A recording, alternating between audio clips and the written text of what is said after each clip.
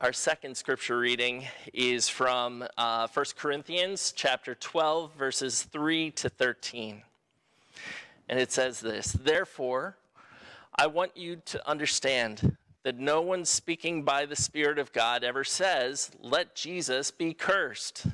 And no one can say, 'Jesus is Lord,' except by the Holy Spirit.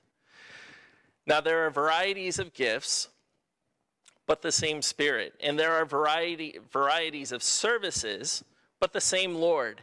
And there are varieties of activities, but it is the same God who activates all of them in everyone. To each is given the manifestation of the Spirit for the common good. To one is given through the Spirit the utterance of wisdom, and to another the utterance of knowledge, according to the same Spirit. To another, faith by the same Spirit. To another, gifts of healing by the one Spirit. To another, the working of miracles. To another, prophecy. To another, the discernment of spirits. To another, various kinds of tongues. To another, the interpretation of tongues. All these are activated by one and the same Spirit, who allots to each one individually, just as the Spirit chooses. One body with many members. For just as the body is one and has many members, and all the members of the body, though many, are one body, so it is with Christ. For in the one Spirit we are all baptized into one body, Jews or Greeks, slaves or free, and we were all made to drink of one Spirit." The word of God for the people of God. Thanks be to God. Let us pray. Gracious God, we give you thanks for this day. We give you thanks for being our God. We give you thanks for all the blessings that Pentecost is, and we ask that your Spirit be present with us, that your Spirit descend upon this place and fill each of us. And Lord, personally, I ask that you fill me with your Spirit so that because of me or in spite of me, that I may bring a message to your people. Amen.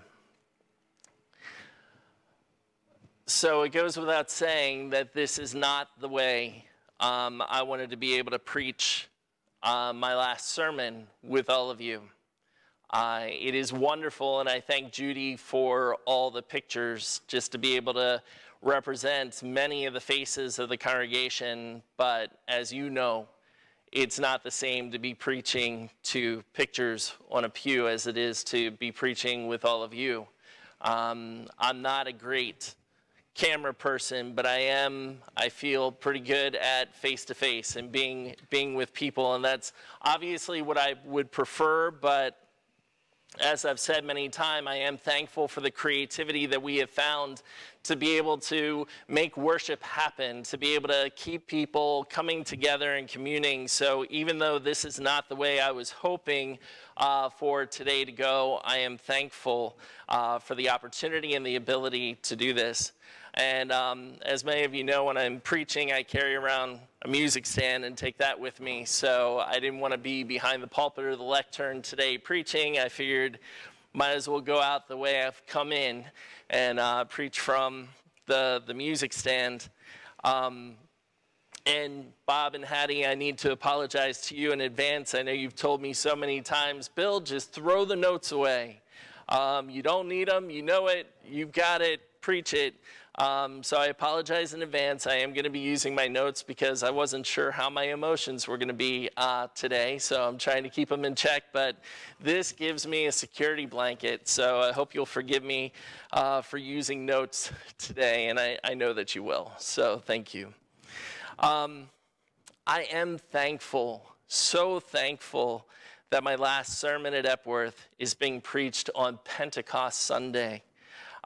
Pentecost is amazing. I mean, come on, you've got tongues of fire, you've got the Holy Spirit coming in, you've got the apostles speaking in such a way that people from all around the world are hearing them and understanding what they're saying. It's breaking down the barriers of culture, of language, and everything so that all that are coming are in complete understanding.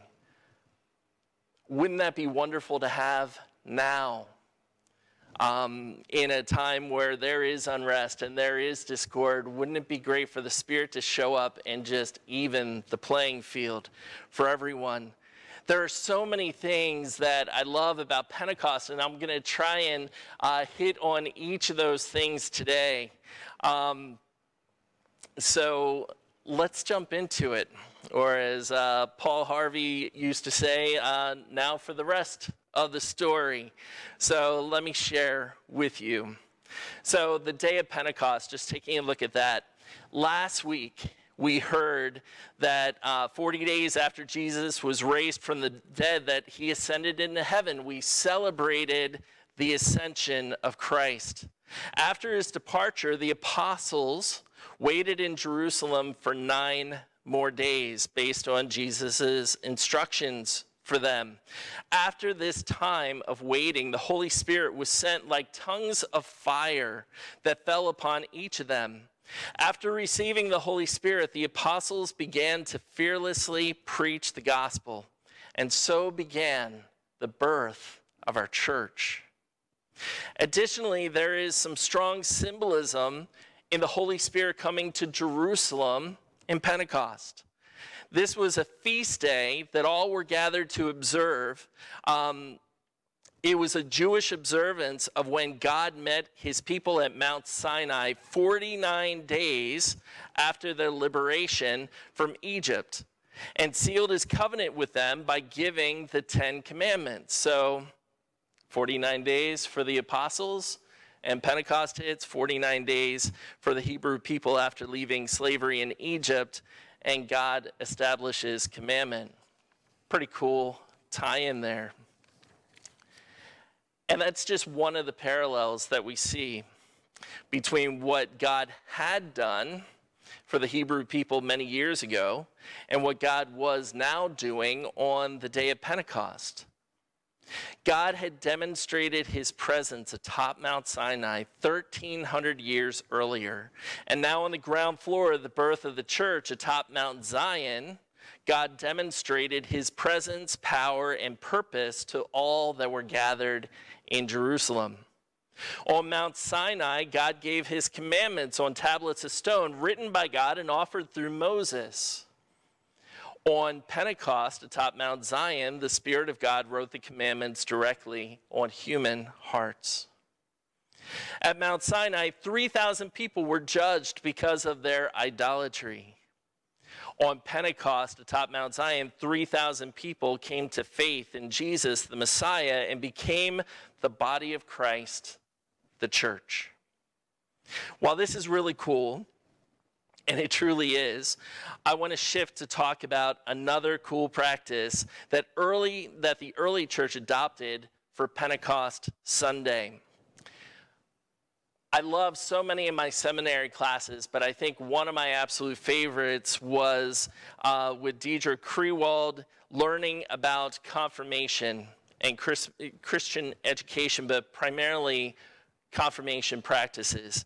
And we talked a lot about something called the catechumenate.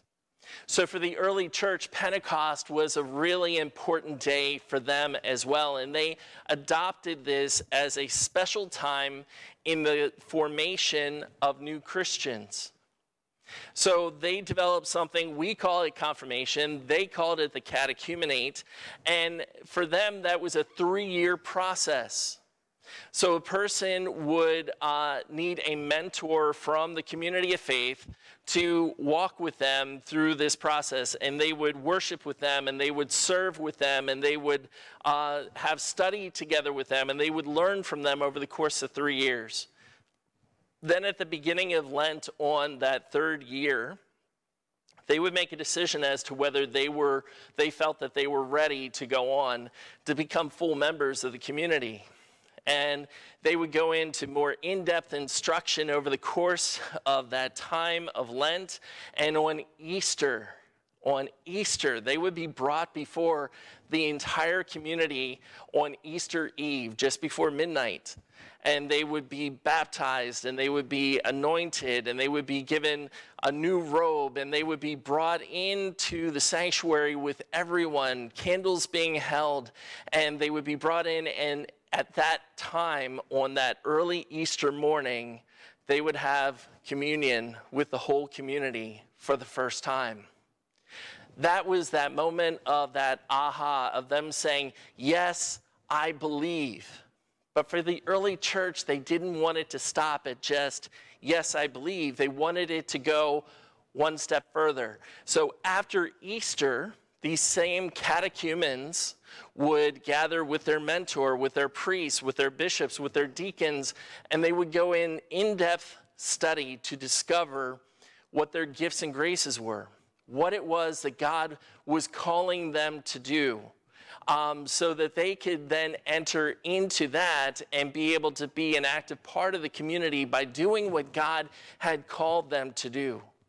So this culmination would take place on Pentecost. So after Easter, they would spend that 49 days, that 50 days, leading up to Pentecost. And on Pentecost, they would come before the community of faith, and they would share among everyone what it was that God was calling them to do, to be the hands and feet of Christ, to serve in that community.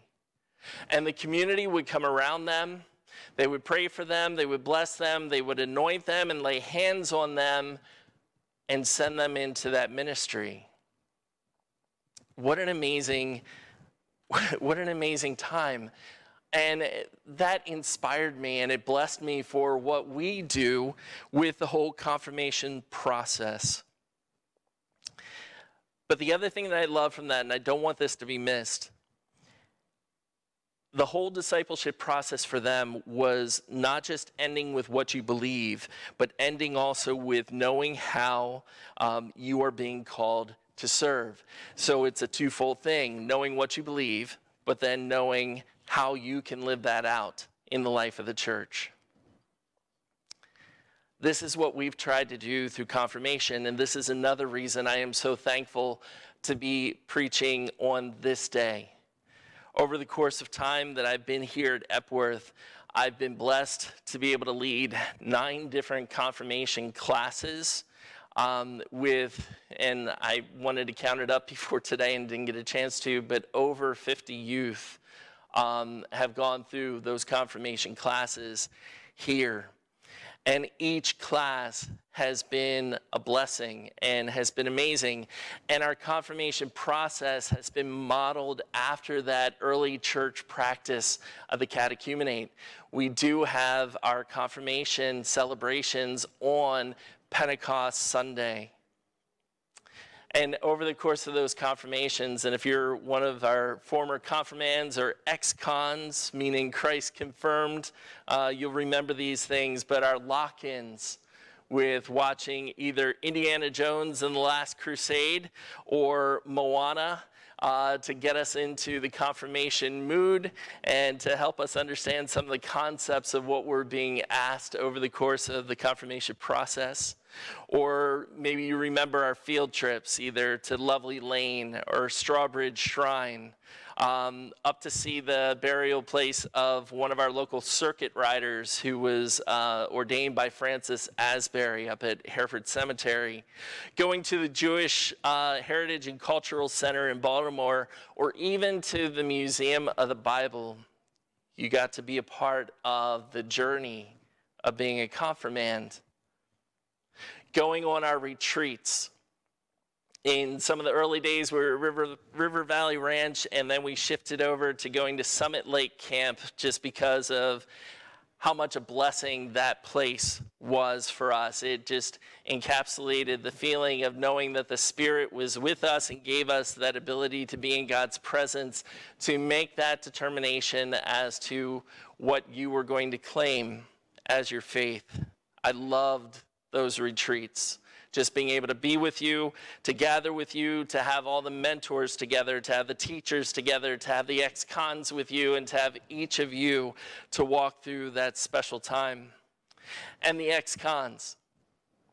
So if you don't know what I'm talking about with ex-cons, we came up with this a long time ago, and this is for the youth that have gone through confirmation that have said, yes, I want to be confirmed. I believe that Christianity is my faith, that Jesus is my Lord. I affirm this faith. The ex-cons are those kids that have chosen to do that, but then want to become peer mentors to help other youth go through that same process. And the X is the Christian Chi, or for Christ, and con being confirmed, so Christ confirmed. I love this process. And the reason I loved it was because of those youth that cared so much about what they had gained through their own confirmation process that they wanted to be able to share that with other youth as well. In fact, it would be on the confirmation retreats that I would have confirmands coming up to me and saying, can I be an ex-con once I'm confirmed? I already know who I want to be an ex-con for. And just to see their excitement in that and wanting to be able to share that faith, the recognition that the Spirit was already working within them to generate that kind of excitement that they wanted to be able to share that with others and be a part of helping other youth come to faith as well. I love you, ex-cons. I love each and every one of you. You've been a blessing, and you continue to be in so many ways. And you know some of the ones I'm talking about. If you've seen Aiden or Isaac share a children's message, or Molly or some of the others be our lectionary people for Sundays, and if you ever had a chance to go on any of the retreats and watch them lead a talk or lead a small group, it was just incredible. Our confirmation services too. Both our first service where they're giving gifts from the church, our second service where we do a check-in and offer the Lord's Prayer and the Apostles' Creed, and then our final confirmation service, each and every one of those were a huge blessing and a recognition of what God was doing in their life. And Pentecost was a day that we always culminated that time.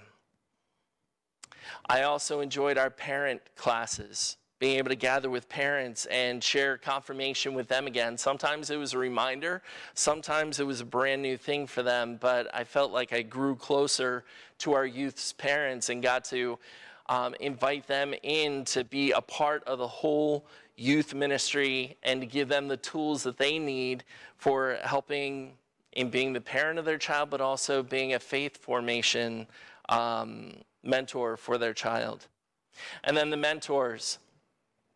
How many of you were asked to be a mentor? And we didn't choose mentors for the youth. We had the youth choose their mentor. We gave them parameters and everything else, but it was a youth that may have come up to you and said, hey, would you be my mentor for confirmation? And so many of you said yes and went along that journey. And we got to have time of training together and conversation. You got to be a part of those field trips and the retreats. You got to be a special part of helping another child come along in the faith and learn the faith. You continue to be such an important person in the life of those kids. I know my son still regularly gets in contact with Mr. Matt, and I'm like nodding to your picture, Matt. But he gets in touch with Mr. Matt, and they get together for lunch or have conversation or whatever, because the relationship that they formed on confirmation was that important to Nathan that he wants to hold on to that for the rest of his life. He knows that he can trust Mr. Matt to be a faithful mentor and person there for him. And while that's true between Nathan and Mr. Matt, I know that that's true for so many of the rest of you too, and I hope that you hold on to that as a blessing. It is so important. And the other thing was being able to help all the congregations see themselves as disciple makers. By having those services, by bringing the confirmands before you, you were all invited in to be a part of confirmation, to be a special part of forming their faith, reminding you that all of us are disciples who are made to make disciples. Thank you for following with us on that journey. It is absolutely amazing to watch that. Why is all that important? Why is all that important? It's important because whether it was through Pentecost Sunday, or whether it was through the early church catechumenate, whether it was through our confirmation service, the things that we were reminding ourselves and sharing with everyone else, that we are all one body, that we all have one head, which is Jesus Christ, and that equals the church that we celebrate today as the birthday of the church. What God reframed and began anew on Pentecost gave us the assurance that wherever we are and wherever we go, we are the church together. This is necessary as we are called to go into all the world, not just Cockeysville, not just Timonium, not just Hunt Valley, but we are called to go into all the world. All different cultures, all different languages, all different colors, all different variety. We are called to go into that. And if we don't have that Spirit of God that showed up on Pentecost and lighted the apostles with the tongues of flame and gave them the ability to speak to anyone about Christ, we will not be able to share that message. But Pentecost reminds us that we have that gift of the Holy Spirit to be able to do just that. And we have seen that. We can do that because we are one body, one church, with one Spirit, under one God forever. We see that. We have Anna and Nathan in Liberia. We have Abby in Australia.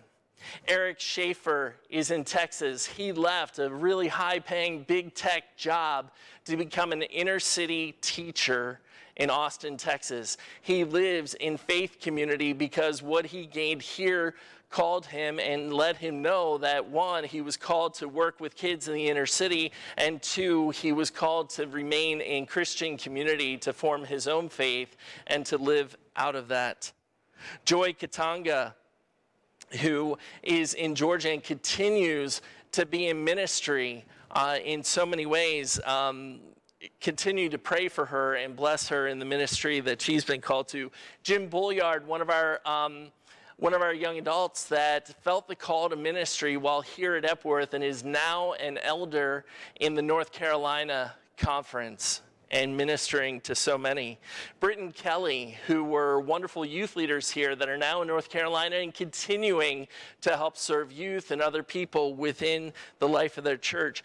Ed and Barb Fischel going out to Oregon, but continuing to serve in the Methodist Church and do so many things. And we're so sorry that Ed has gone home to be with the Lord, but we're so thankful for all that they did for our church and the many blessings that they offer.